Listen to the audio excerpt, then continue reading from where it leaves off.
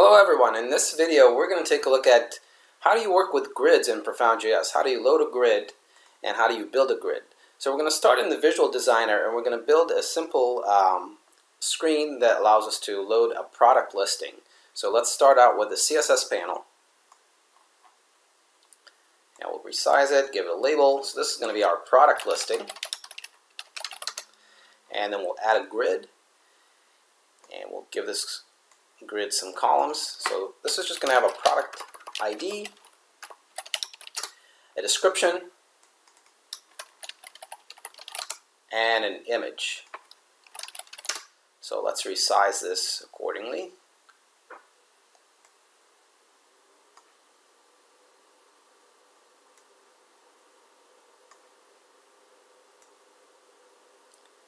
And then we can start putting fields into the grid.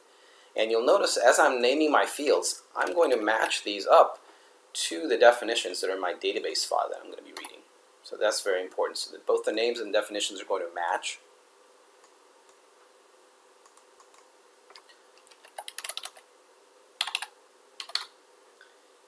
And this last field is an image, and I'm going to make a little bit more space for that image, so that it fits in there just right. And let's put it over here first, resize the image itself, and then put it in here. Now the image is dynamic, so we're going to go to the image source property, and we'll call this PRImage, which is a character field with a length of 60. So now let's give the grid a name. We'll call this grid1. And we'll call the screen screen1. Now the final thing that I'll do is I'll add a close button, so a way to get out of the screen. I'll just put this button here in the corner, and we'll give it a response indicator of close. So now the screen is built. Let's go ahead and save it, and I'm just going to save it into my test directory, and I'll go ahead and call it prod list. Of course, this is a JSON file. So now the JSON file is built and I'm ready to go and build my code. Now I'm going to show you two different ways of how you can load a grid. The first way is going to be reading records one at a time, and the second way is going to load all the records all at once with pretty much one statement. So the first thing that I got to do is refer to my JSON display file. So we do this with the define display command. And the name of the object is display. I'll call it display. You can call it anything, of course. And the name of the JSON file is prodlist.json.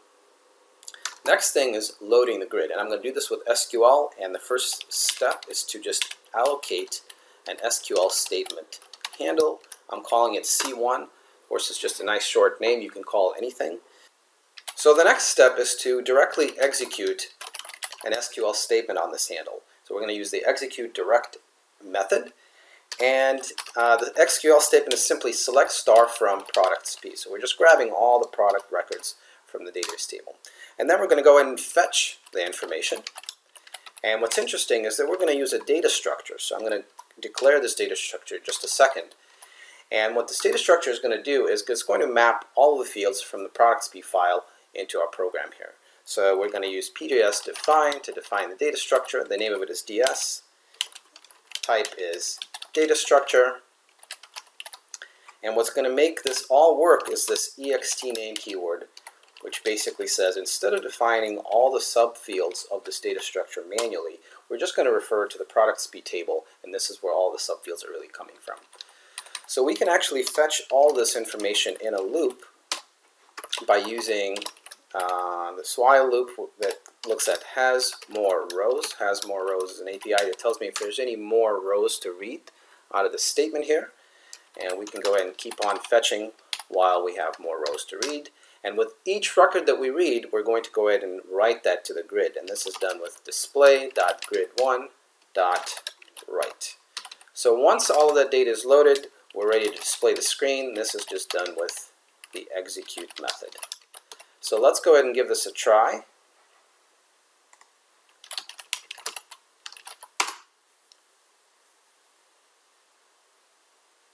So as you can see, all the records here have been loaded and they appear in our grid.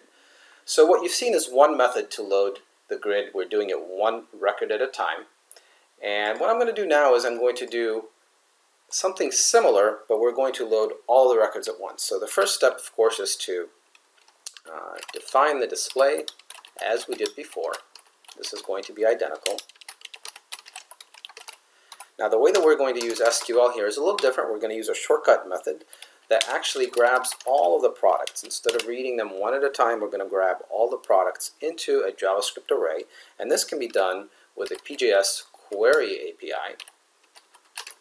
And we'll just type in the same SQL statement. So this query API grabs all the records and returns it as a JavaScript array.